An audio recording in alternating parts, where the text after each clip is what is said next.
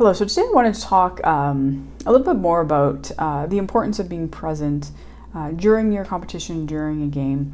And I've definitely talked about this, but I wanted to dive into this a little bit more because I've had one of my clients, they asked a lot of questions around what to do, in the middle of the game, especially maybe after a mistake, or this person's a tennis player when they're doing the crossover. What does that look like? And there's obviously a lot of tools and things that we look at around the game, their preparation, what they're doing before they head into the competition, and then obviously even after, maybe doing some, purposeful self-reflection that helps to, them to get a little bit curious, understand what's going on, and then find what they can do moving forward in their control to make something better.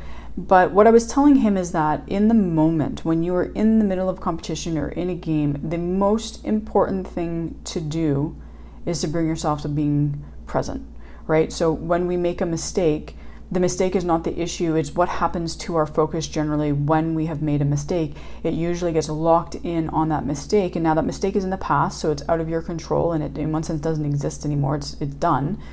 But if you're still focusing on it, or now it's created maybe some negative thoughts, or now you're worrying about the future, right? It's influencing your focus, and that now becomes the issue.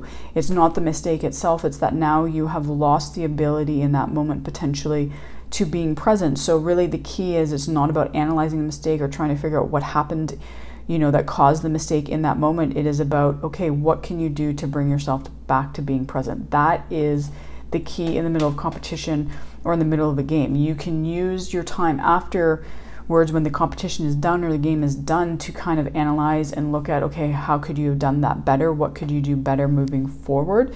Especially if you do videotape yourself, right? That makes it even easier because now you don't have to go 100% off of memory and you can look at the videotape. So in the moment, the key is bringing yourself back to the present moment. And obviously there's various ways that can help with this. The self-reflection is a part of that, because sometimes when we know we're going to do the self-reflection, we know we're going to analyze our performance afterwards, it helps us to kind of let go of that need to do it, in the moment. And then obviously finding tools to kind of bring ourselves back to present, usually pulling our focus back external in the moment is really, really key. But that's really a big thing, but it does take skill development. It takes the ability to really look at yourself as a human, to really look at what hooks you, what pulls you, why it hooks you, why it pulls you, why are you focusing on the mistake, what circumstances or what elements within yourself usually get you into a mental state that you will maybe dwell a little bit more on mistakes or maybe future trip a little bit more.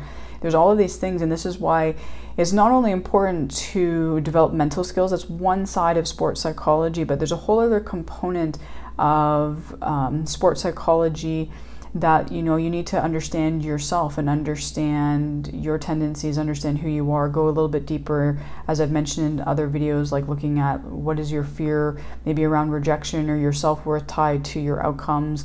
Where's your emotional arousal level, what causes that, do you have any stressors around just the circumstances of your sport, just the day-to-day life, the day-to-day situations that exist for you, whether that's the politics or other things like that are existing that maybe are influencing you, influencing your mental state, right? So you have to go beyond just mental skills. Mental skills are important and they do help us, but there's a lot of things that contribute to our ability to be present in a moment. And as I said, in the middle of competition, in the middle of the game, that is key. That is the only thing you really need to be focusing on, is bring yourself back to being present.